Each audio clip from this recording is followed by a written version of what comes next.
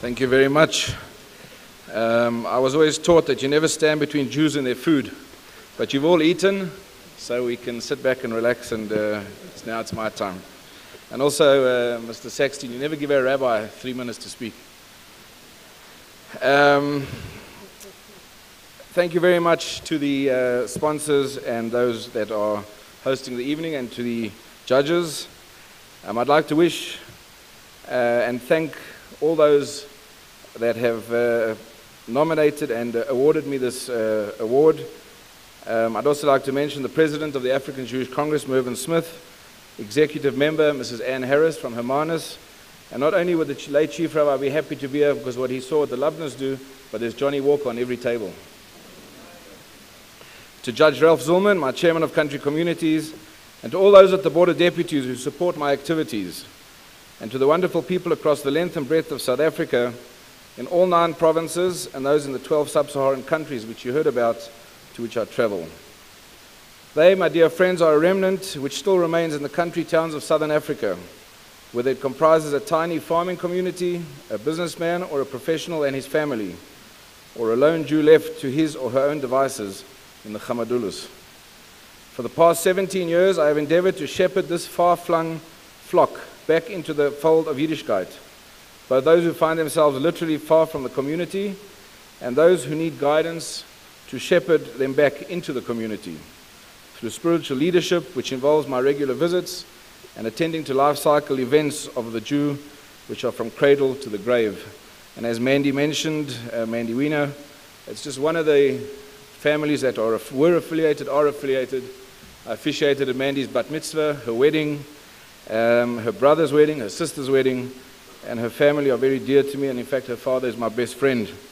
So it's the connection. It's not only people that are unaffiliated, but it's people that are affiliated as well.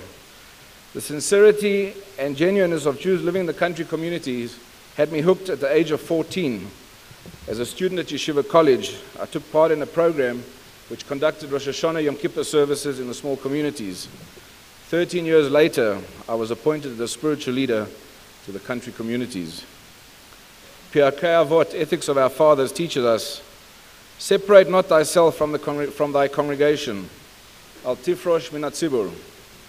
Reflecting on my 17 years as spiritual leader to the country communities of South Africa, and later the African Jewish Congress, I learned this, that the flip side of the wise coin, just as it is forbidden for an individual to separate him or herself from the community, it is an obligation on the leaders, lay leaders or professionals of the community to reunite others with community, not to create the conditions that result in or perpetuate separation. My dear friends, in the Torah portion that we read this past Shabbat, it relates how Moshe Rabbeinu, Moses, our teacher, delivered his parting message and rebuke to the nation, which he led with such devotion and which he taught so much to. And when he addressed their faults and shortcomings, he does not refer explicitly to any of the terrible events, but rather he gives only a veiled reference to the sins by simply mentioning the places where they occurred in a travelogue. I quote from the Friday night sermon of Rabbi Tanzer, my mentor of many years standing, and he said, "We would do well to remember this great principle of human nature that is embedded in Moshe's subtlety. When dealing with the human failings, deal very gently, even if you are right. Teach sensitivity and impart genuine respect and admiration.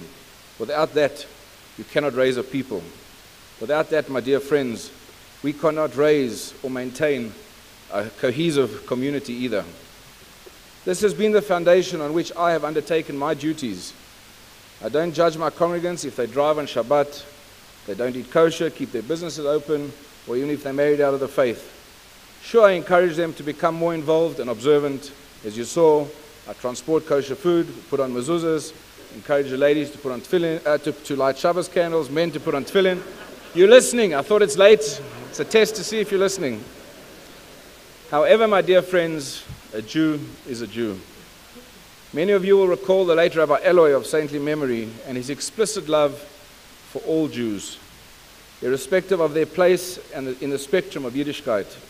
he had a philosophy of ahavat chinam, causeless love.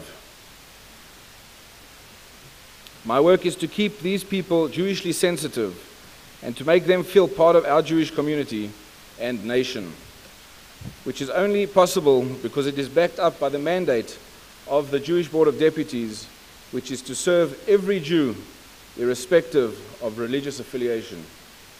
Fulfilling this tenet of our sacred Jewish teaching has led me on a journey of discovery and self-discovery.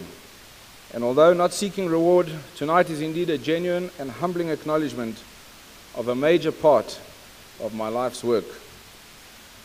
Our family have a double simcha. Tonight, my daughter Leah, who's with me this evening, it is her 19th birthday.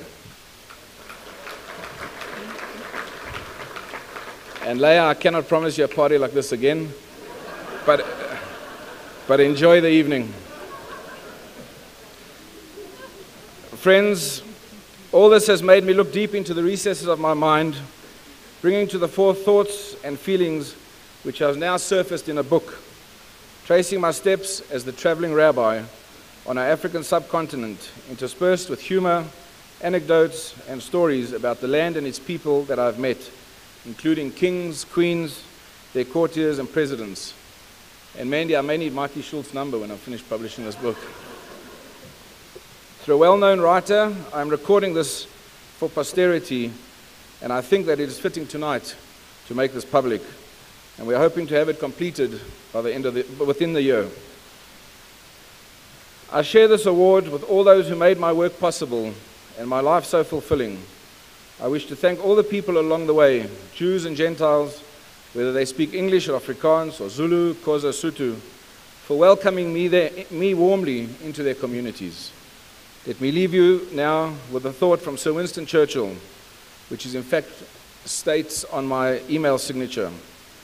We make a living by what we get, but we make a life by what we give. Thank you.